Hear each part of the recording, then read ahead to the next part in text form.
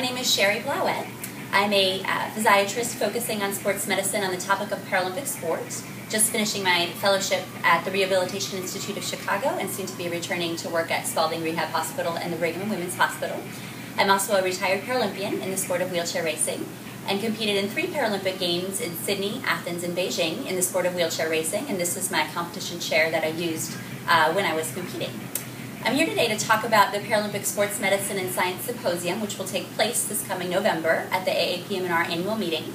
We're very excited to bring you a very important panel of speakers who are leaders in this topic of Paralympic sports medicine, and hope that you all can attend to learn a little bit more about this really innovative area in which physiatrists can become involved.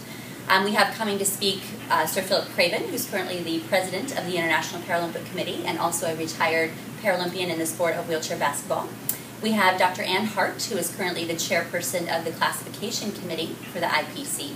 We have Dr. Stuart Willick, who's the director of the symposium, also a sports medicine physiatrist at the University of Utah and someone who's been a leader in the sport for many years, who will be talking about our ongoing injury and illness surveillance study at the Paralympic Games that occurs every 2 years.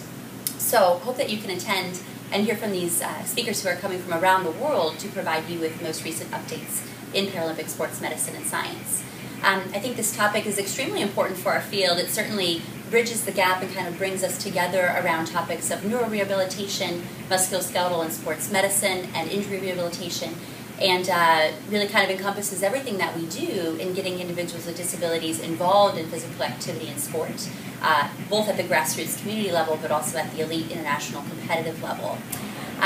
Additionally, there are many interesting topics and innovations that are occurring in the sports these days, specifically with regards to things like adaptive equipment, how we classify athletes, research involving how to prevent injuries in Paralympic athletes. And for all these reasons, it's important to keep abreast of the most innovative and interesting things that are happening in the field. So for all these reasons, I hope that you can join us in November and look forward to seeing you there.